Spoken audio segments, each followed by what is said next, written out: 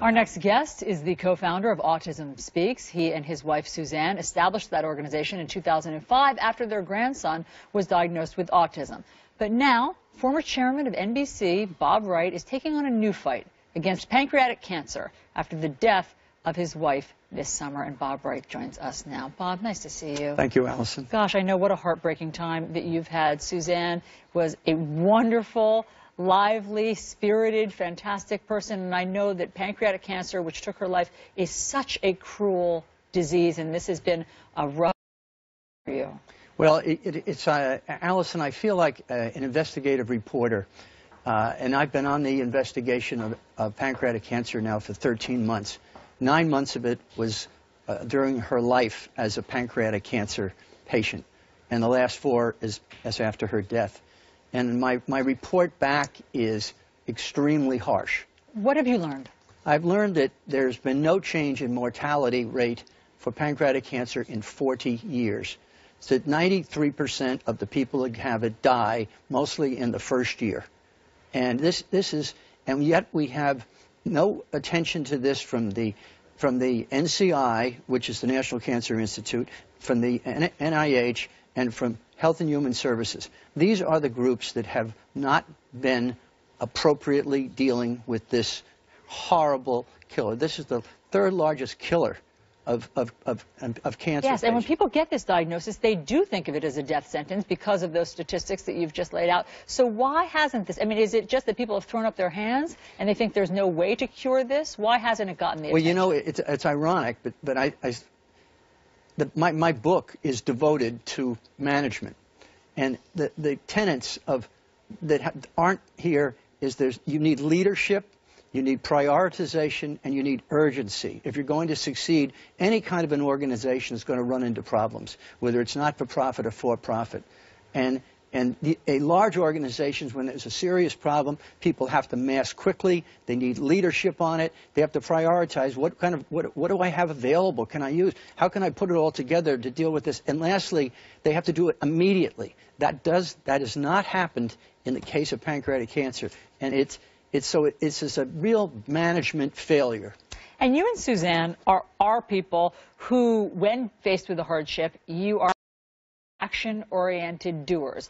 Autism, another untenable problem for so many families, but you seized it and you started Autism Speaks. What is your plan to tackle pancreatic cancer? Well, I learned a lot with Autism Speaks, and if I had to do some things over again, it would probably be a little harsher in many respects on the same issues.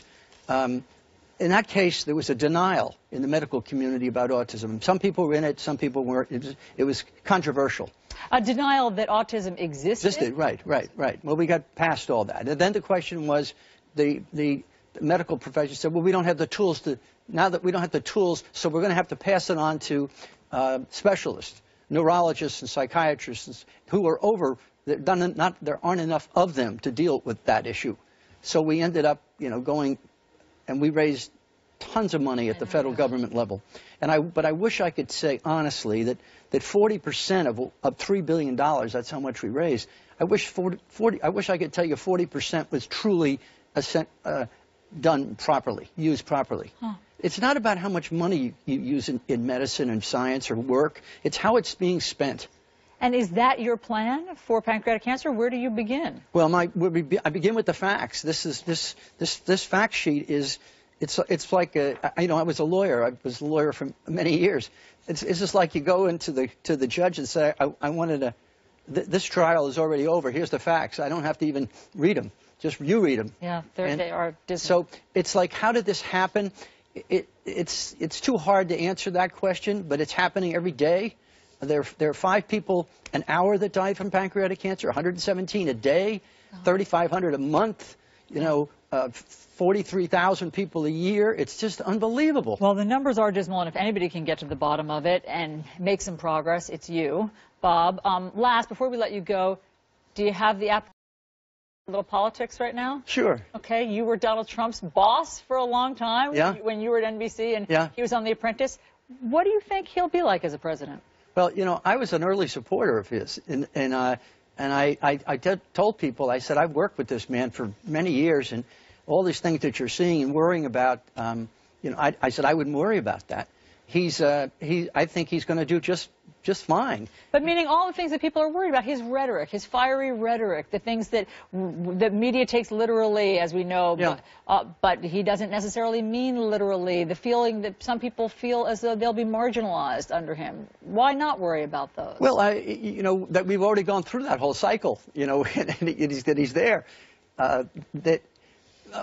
He is a George Patton type individual. It's so funny. We keep hearing that analogy. But it's only a part of it. He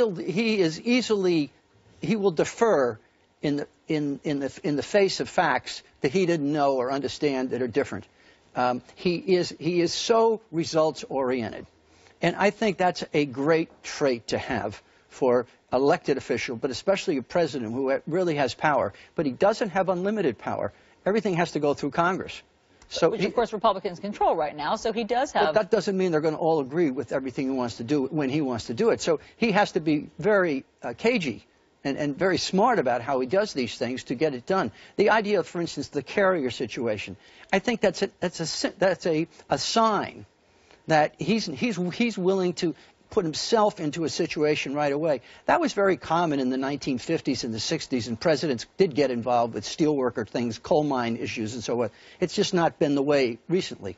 But, that's just one incident. He can't fix all the manufacturing, but all of a sudden it's drawing attention. You have 6 or 7 of those incidents.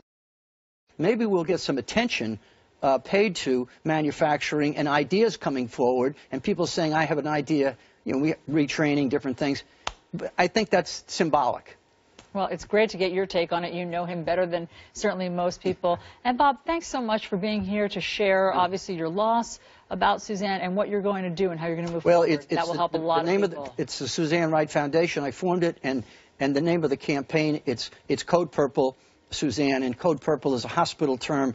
When a hospital has a problem that they can't resolve, they go out to the medical community. It's like a three-alarm fire.